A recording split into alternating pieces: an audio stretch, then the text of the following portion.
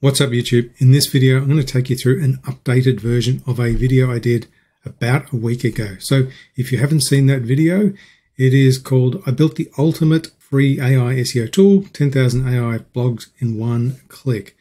And it's had nearly 2,000 views in a week, which is amazing because my videos don't get many views relative to many other YouTubers in this space. But if we scroll down a bit, you can see a subscriber has posted a comment here and it says, "Thanks for giving out the free tool, but I have a request.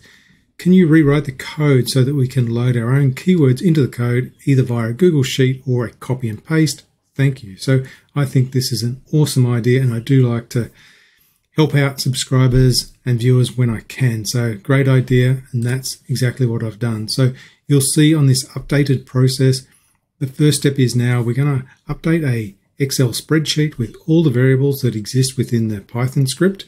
The next step is then we will use the Python script to generate all of our content based on the variables we provided in the Excel sheet. And then that content will get placed into a special folder that we set up, and I'll show you how to do that. And then from that folder, this process here is listening to that folder. And when new content appears there, it will post it into our CMS. And the CMS in this video is going to be Webflow. So if any of the stuff I show you in this video doesn't make complete sense, I'd suggest go back and watch the video from last week. If you didn't see it, I will put a link somewhere either above or at the end or somewhere. And hopefully that'll clarify anything, because this is going to be a bit quicker in the video today.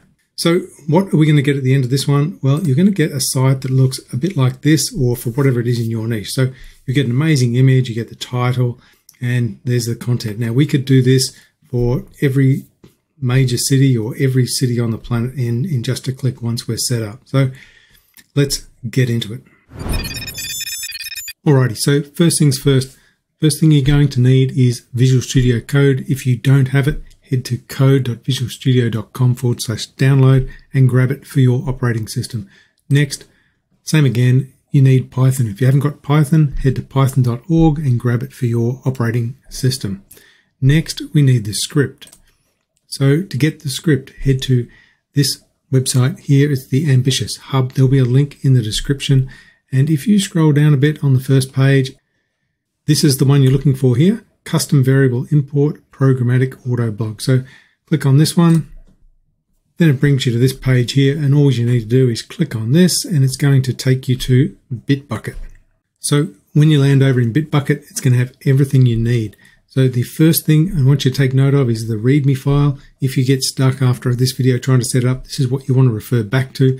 The main issues that I see are that the modules have not been installed, so make sure you've done them. And the other one is just pressing save on your .py file so that Visual Studio knows that it's been updated. Otherwise, it just doesn't do anything. Alrighty, so just before we leave bitbucket, there's a couple of things I need you to download. So head over to the downloads. When you click on this, you're going to see a couple of files. You need this file, this dejavu.ttf file, and you need this one, data.xlsx. Download both of those files and we can then jump over to Visual Studio. Now I've just opened up Visual Studio Code here. I've got this file here called auto.py. I created this. Basically, you just go to this little icon here. You probably won't have anything else in your folder at all, but just go to where it says new file, click on that, give it a name. I'd suggest using auto.py because that's what the instructions in the README file refer to, and then hit enter. You'll have a blank screen here, and all you need to do is go to bitbucket. When you're back in bitbucket, click on the source there and then click on this one here. Now you'll notice the naming convention. If you saw the previous video, this has some meaning to it. You got AI, it's going to generate a text file. It's also going to generate a PDF. It's going to use Excel for the variables, and it's going to generate the content in a methodical sequence. So let's just click on this file here. All you need to do is copy all of this code. Once you've done that, we'll head back to Visual Studio, paste it in here, and you are done. Press save. That's the most important thing. Go to File, press Save. Otherwise, it doesn't acknowledge that the file's been changed. Next thing, just make sure you download it and drop these two files into your folder here. So we've got this dejavu.ttf, which I mentioned, and also the data.xlsx. Now, this is the one we are going to update our variables in. So let's go and have a look at the Excel file and we'll see how we update that. Okay, so I've just opened up the Excel file here and I'm going to take you through it and hopefully I can make it nice and clear. But if you've got any questions on this one, just drop them in the comments. So I've got restaurants, hotels, museums, bars, cafes. These are like places you might go in a city. These are all the cities I've listed here. I've got about 50 of them, something like that.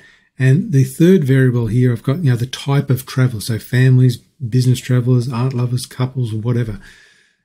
The fourth column, we've got the OpenAI model. So this one is going to use GPT 3.5 Turbo. You could change this to, GPT 4 or whatever you like. It doesn't matter, as long as it's a valid model. Column E here, this is the prompt. If I click in here and just go up the top, you can see here, this is the full prompt. Now, this is where you can change this prompt. This one in particular, it is going to generate an article that is written by an SEO content writing expert in English for about 1,000 words. So you can check that out yourself. If you have another prompt for your specific need, this is where you change it now rather than the code. Column F, G and H, this is where we construct our string. So you can see what's happening here. And this is a sample title that's based on the data we've entered in here. So the first one it's going to generate is the best, which is coming from here, restaurants, which is coming from here. In New York, this is New York, USA, for families. So you can see now that by modifying your variables and your sentence structure, you can come up with whatever type of programmatic title that you're after. Now at the moment, this count is set to 1, and you'll see when you click in here, you do get a warning. The count must be greater than or equal to 1, but it's got to be less than the max iteration count. So the max iteration count is shown here. And I've just created a little formula here that will calculate the number of unique articles and titles and articles that this can generate. So at the moment, just with this bit of data here, by the time it runs through each of these combinations, there will be 3,500 articles. So I've defaulted this to 1. When you're all ready to go, if you want to generate every single article, what you would do is enter 3,500 in here and away you go. Now note, if you put in 4,000, yep, you get an error. So don't try to put in a value higher than the max. And similarly, if you put in 0, you get a warning as well. Just the basic stuff here. It all makes sense. So I'm going to set this to 1 because this is a demo and I do not need to generate 3,500 articles about where to eat in nice cities. All right, let's move on to the next step. All right, with that all done, we can basically start generating some content. Just before you do go and generate your content, make sure you've had a look at that README file again and you've installed all the modules, you've pressed save, you've got these other files that I've mentioned. The latest one is this data.xlsx one. That's the one we've just updated. So with all of that done, you should be good to go. So just open up the terminal, go to terminal, new terminal, and we'll get the terminal. Now, you might notice here, I actually called this project initially Google Sheets. The reason we're not using Google Sheets is because to authenticate with Google from within Python, it gets a little bit complicated. Not that we can't do it, but I'm just trying to keep it really simple so that you can actually go away and hopefully use this and get some value out of it. With all of that said, we are good to go. So to run it, all you need to do is just type in Python, and I've called the script file name auto.py. So we'll do that. Python auto.py and hit run. Just a quick interruption here. If you do get stuck and you do need a bit of extra help, just first port a call, head over to the channel, scroll down a bit on the main page here, and there is a bunch of SEO Python videos. So just check those out. A couple of these go into the setup of Python in a lot of detail. So if you get stuck, head there. Alternatively, what you can do is head back to the Ambitious Hub where you can get all the Python code, and there is a button at the top that says book a call. You can book a call and I can maybe take you through and help resolve your issue. So our file has generated. If we want to take a look at the text file, we can in here. We can't look at the PDF without opening that in a viewer, but it's the same stuff, just in PDF format. So here is our text file. This looks pretty good, but it's a bit tricky to read within Visual Studio. So I'm just going to open it up in Google Doc.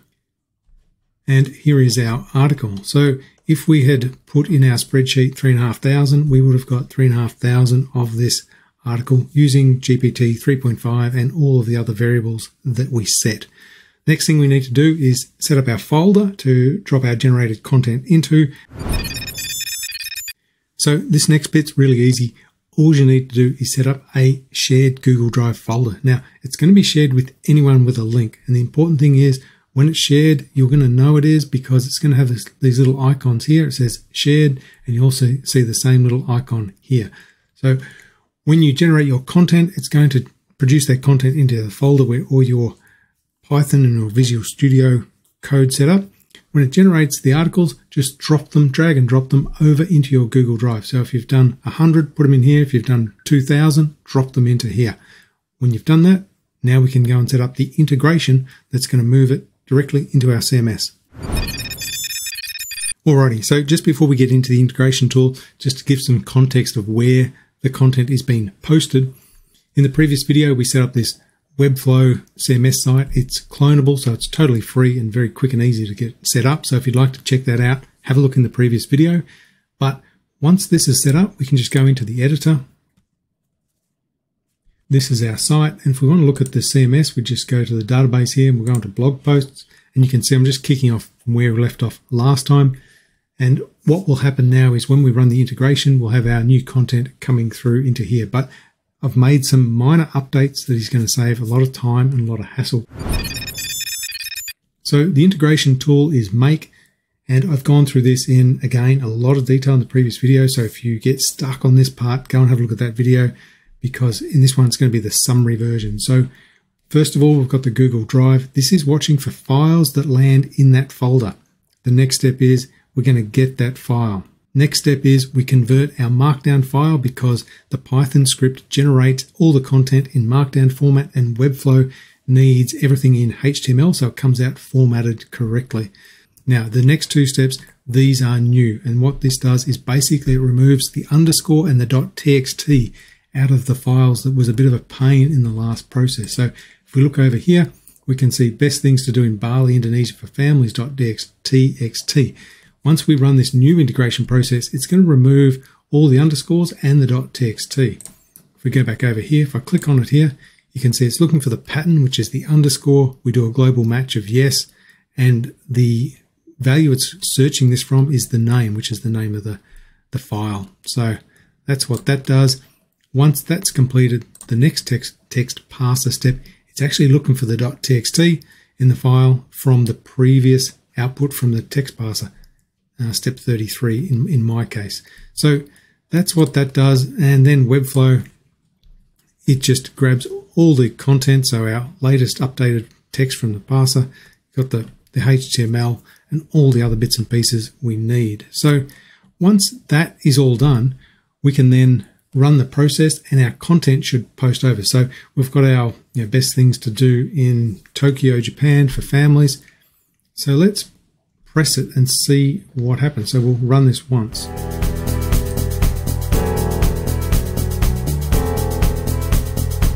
And that actually works. So if we had 1,000 files in there, it would have ran 1,000 times. We don't need to do that to prove it. We know it works.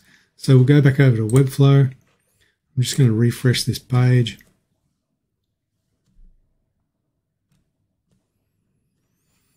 And we should have an extra article in here. Here it is here. So I've actually posted it to the wrong directory. So I'm just going to fix that. I actually set it up here to post to the test one. You can see here, I've made a mistake. It is going to say test superb site. So I'm going to change this actually. I want this to go to blog posts. So I'm just going to change that. Now I'm going to run this again because it hasn't been run for that particular blog post. I don't know if this is going to work, but I'll try it. No, there's a good lesson there. Because this process here has already detected that file exists, it doesn't run it again. So I'm just going to remove the file, put it back there, and then run it. So I actually had to just delete the other file out, drop it in the folder again, and rerun it. So that has just gone through and reprocessed. So now we can go over to Webflow and we can refresh this, and hopefully we do finally see the file in the correct spot. Go to our CMS. There's 19 posts, so that's looking good. So best restaurants in Tokyo for families. It's appeared, and now we can publish it. So I'll just go to publish on the selected domains, and we can take a look by clicking the link. I think we go to destinations. This is where it's going to end up. If I scroll down, there should be one for Japan. There it is. So this is the final product in this example in terms of the way it's all been set up. I think it comes out really neat, and if we had every city in the world, we could produce this and it would look amazing. It would only take a couple of clicks and we would have it. So if you've got any questions or comments, drop them below. I hope you got some value. If you did, maybe like the video, subscribe to the channel, and I'll catch you in the next one.